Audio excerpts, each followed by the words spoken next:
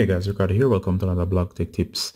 I'm just showing you another feature that's baked into iOS 14 that you might have missed. So let's go into settings. Once you're in settings, guys, scroll down. You're going to go into accessibility.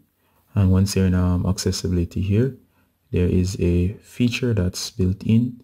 And of course, once you know about it, guys, you'll definitely want to check it out. And it's called sound recognition. So go ahead and scroll through. It says sound recognition. It's off by default.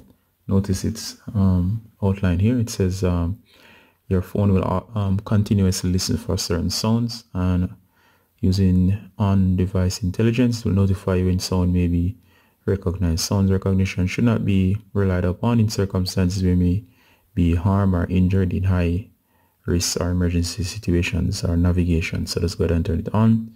Then you choose your sound, and these are the sound, guys. If you want to be alert, so alarm for fires, it will go off. For sirens, in case of any emergency sirens, it will go off. For smoke, you can have it detect animals such as cat, dogs, household appliances, doorbell, knock, water running, baby crying. So these can be quite useful, especially for babies crying. You can detect this and notify you in cases that you yourself didn't pick up these sounds. It will notify you whenever they are detected, which can be cool to play around with. So go ahead and turn on the feature you want, such as baby crying. Notice it says a series not available while using sound recognition. So you can go ahead and turn sound recognition on. In my case, I'm just going to cancel it. I'm just showing you what to do.